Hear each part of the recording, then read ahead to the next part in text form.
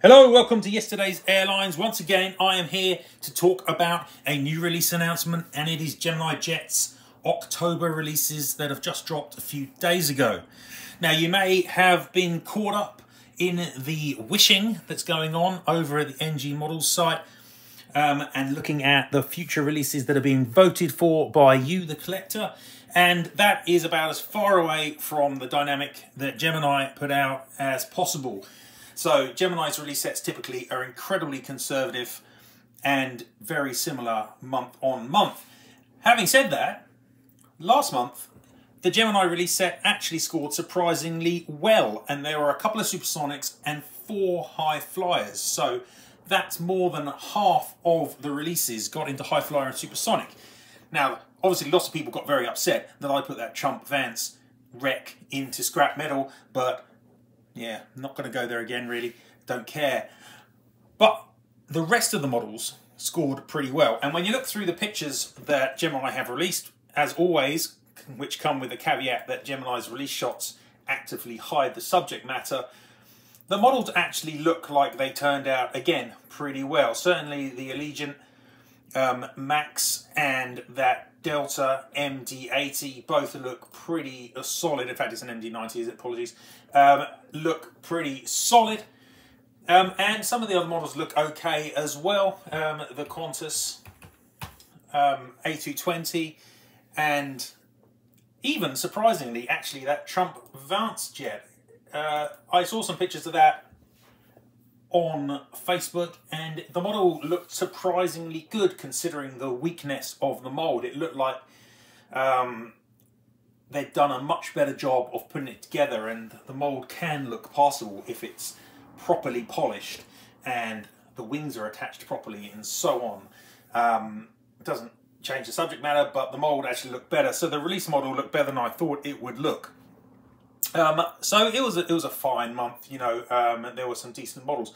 I'm not entirely convinced by the United 757 in terms of where the cockpit windows are placed, and obviously the mould has some other weaknesses. But again, it's solid, it's reliable, it's nothing special, but it's not bad. Okay, so into this month, what is it that Gemini have got on offer for us? Well, that's what we're going to be looking at in a few seconds. I'll be ranking those releases. Before I do that, as always, chuck a like on the video and subscribe to the channel if you haven't already done that. And check me out on Instagram at Yester Airlines and Facebook and yesterdaysairlines.com, the website.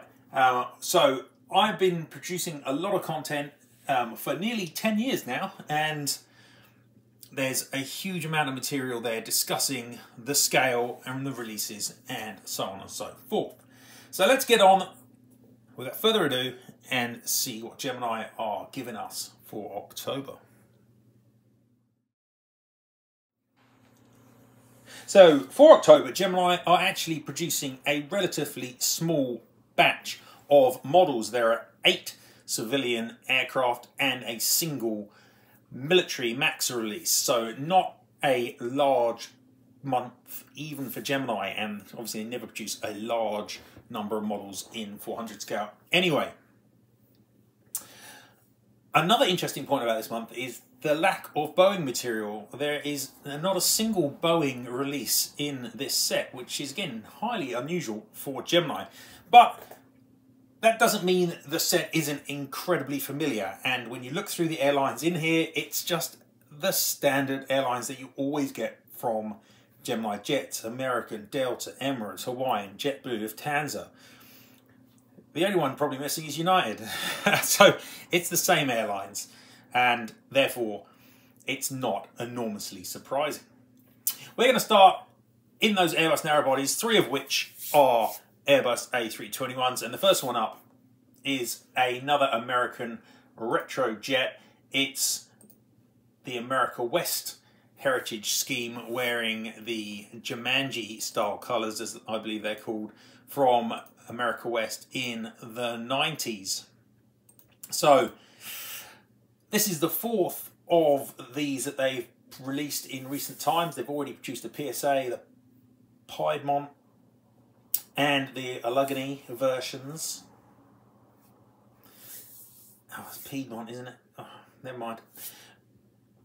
And this is the fourth, so the America West. It was inevitable it was going to come out. I think that they'd already talked about it being a future release, so it's not a surprise at all. The previous three looked pretty decent, I guess, but unspectacular. The Gemini A321 mold, it's perfectly ordinary. This model, N580 Uniform Whiskey, has been made already and relatively recently also by Aero Classics. They made a version and their one looked, yeah, it looked pretty mediocre, to be honest. But it doesn't mean necessarily that this one is going to be dramatically better. I think it will be better than the Aero Classics because Gemini will get the colours better and they've got a better set of undercarriage for the A321 and obviously they've got aerials too, so they've got those things. I think it will be a better release than the Aero Classics. But fundamentally, it's a pretty ordinary A321 mold. I'm just going to put this one into Workhorse. The next two A321s are both Neos, and that means you've got to contend with those enormous vacuum cleaner, hoovering, sucking engines that are right on the ground.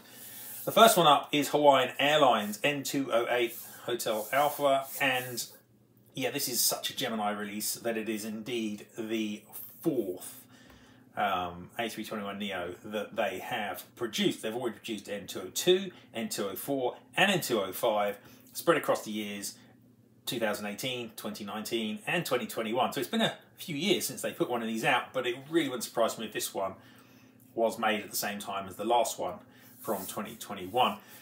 Looking at the pictures of these, yeah, they could be worse.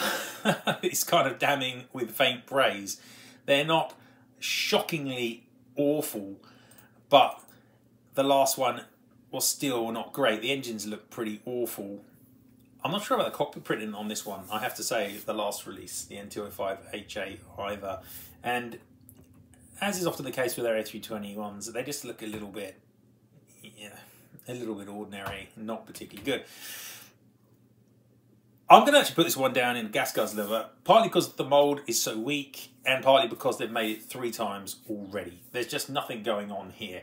And I would expect this model to get made by NG at some point in the near future. In fact, I believe it is one of the ones which is scoring quite well in their wish list. So it probably will get made by them, and obviously it will be a lot better. The next model up is also a 321neo, but this one is from Lufthansa. The registration is D Alpha India Echo Quebec, and that means it is the 600th Airbus aircraft scheme, which basically is a standard Lufthansa A321 with these big 600 titles on the front of it. So the scheme isn't particularly exciting.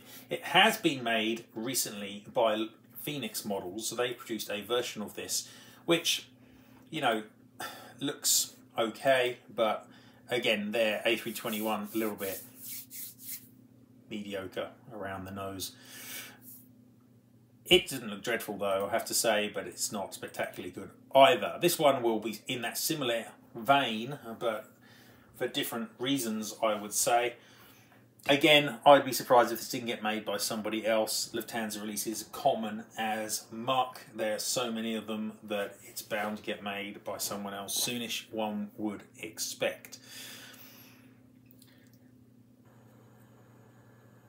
This one has the potential to be better, I think, than the Hawaiian. I think this one will be a very more recent 321neo, and the recent Neos they've been making have looked better than the older versions. So it has the potential to be nicer than some of the earlier Neos that have been made by Gemini.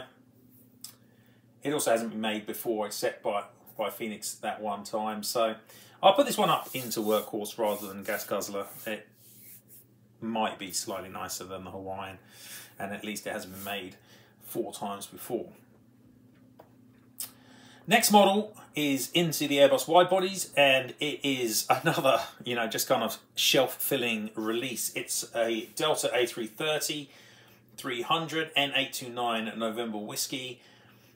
Once again, this is a really stock, ordinary Gemini release. They've made a Delta A330 300 wearing this scheme 4 times previously. They made it in 2009, 2014, 2015 and 2018. 2 of those are on the old mould and 2 of them are on the newer JC Wings mould.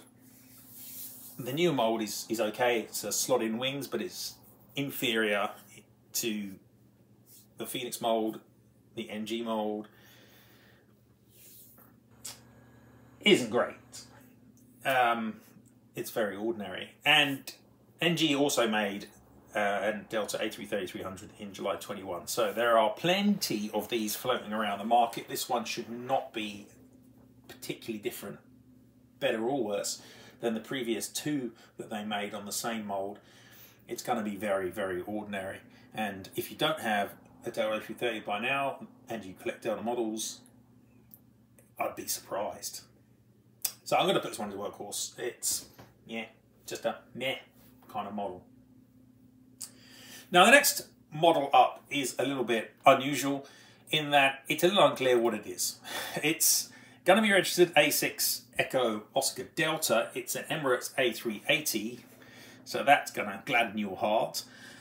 But it's unclear what livery it's going to wear. So presumably Emirates got yet another special scheme coming up for one of the A380s, and this model is going to be the one wearing it, but we're not entirely certain what it is yet. That makes it a little hard to score, or does it? I mean, they've produced so many Emirates A380s, and let's be honest, they all look pretty ordinary because the mould isn't very good. So I don't think there's a lot of discussion required around this. If you're looking at A380s nowadays, then really, you definitely should be angling for the Aviation 400 version, and they have made an Emirates, at least one, and if not, the fallback is the Phoenix. It certainly isn't this Gemini JC A380, so I'm going to put this one down into gas guzzler as well. That leaves us just 3 models to talk about in the civilian area, and fortunately those 3 models are a lot more interesting than the ones that have come before. They all represent regional types, albeit quite large regional types, and those areas where Gemini really does have an opportunity to shine because there's not a lot of competition. The first one up is a Delta Connection CRJ 900. I think it's operated by SkyWest. It's N806SK, and it's wearing the Colours in Motion scheme from the early 2000s. They haven't made a CRJ 900 in this scheme. They have made 19 other CRJ 900s, and some of those have been Delta, but they've never, as far as I can see, been in the Colours in Motion scheme. Most of them have been in the modern scheme when they have made them. Obviously, there have been these issues around undercarriage being stuck on the right way around and all that stuff, and who knows whether it's going to be in this case. Hard to say. Let's just assume that it is, and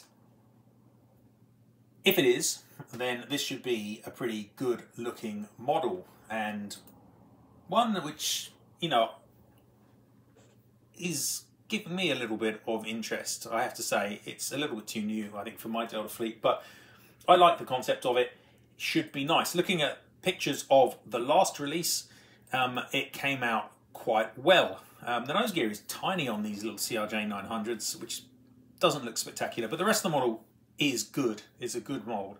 So I'm going to put this one up into high flyer, I think. I think this is a worthy and interesting release. Should be really popular, I would imagine, as well. The next release is another larger regional jet. This one is an Embraer 190. It's in the colours of jet blue, N323 Juliet Bravo, and this is the 3rd time that Gemini have released a jet blue E190, but they've all been in different schemes. In 2016 they made blue bonnet. In 2017 they made one wearing the blueprint scheme, and this one is in a different tail version, and I think it's called Only Blue, the aircraft. Should be nice. Once again, it's a good, maybe not spectacular, but it's a decent mould. It holds up reasonably well. When you look at older E190 releases, yeah, they look okay. Sometimes the engines aren't attached properly. There are some issues around the wing. The nose and positioning of the landing gear, the nose gear, is it's not great, I admit, but at the same time, as an overall package, I don't have dramatic issues with it. I got the E190 not long ago that was made in the colours of Virgin Blue, and I hope to get the Pacific Blue one, which both those made by JC Wings, and they're perfectly nice little models. So again, I think I'll put this one in High Flyer. The mould isn't spectacular, like I say, but it's a perfectly decent choice, and it's an area where no one else is going to be producing a competitive model because nobody else has that E190 mould. The last of the civil releases this month is a Dash 8 Q400. It's in the colours of Widerøe of Norway. LN Whiskey Delta Mike is the registration. It's wearing their new scheme, which is actually a bit blander than the one they had before, to be honest, because they've got rid of all the paint on the fuselage and gone completely Euro white. I was in Bergen recently and I saw some of these, quite a few of these Dash 8 Q400s, both in the old and the new scheme. So it makes me like this release more, I think, than I would have before. They have made the old version of a Widerøe Dash 8 Q400, but they made it a long, long time ago. So it isn't completely unique in terms of the airline, but they have never made this new livery before. So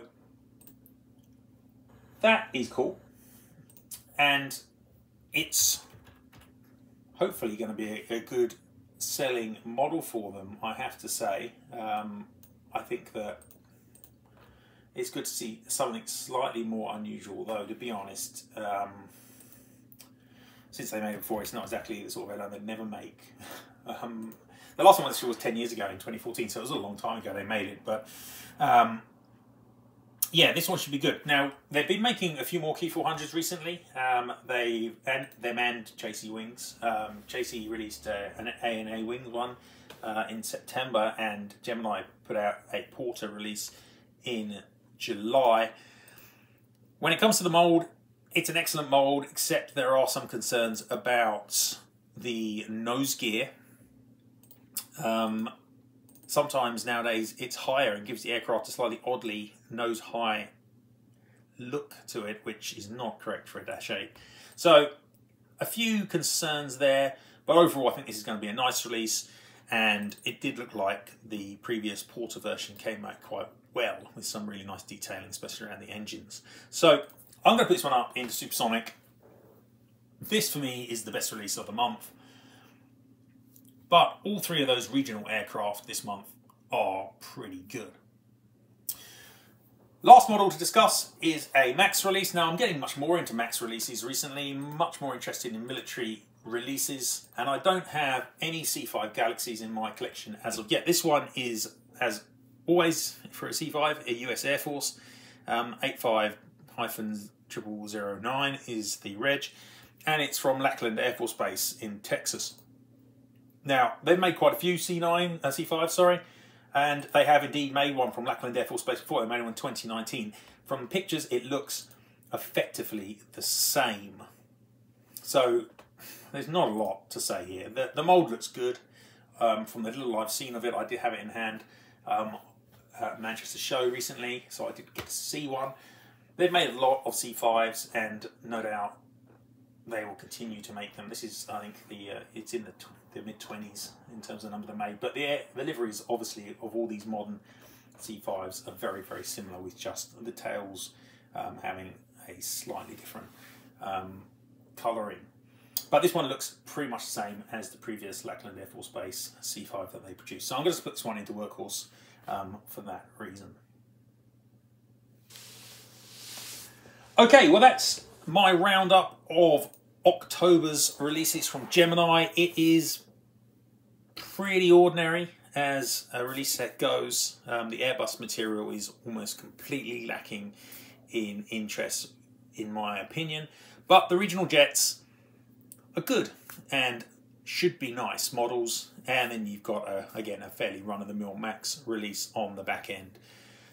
Inoffensive, but also not particularly interesting would be my kind of summary of this release set, which you could say for a lot of what Gemini put out.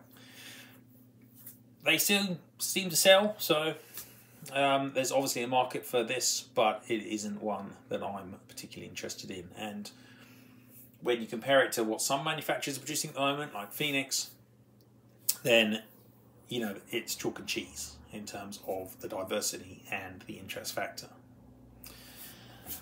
Okay, well, that's it for this video. Hope you've enjoyed watching, and thank you very much. I will see you next time. But that's it from me at Yes Airlines, signing off. Bye-bye.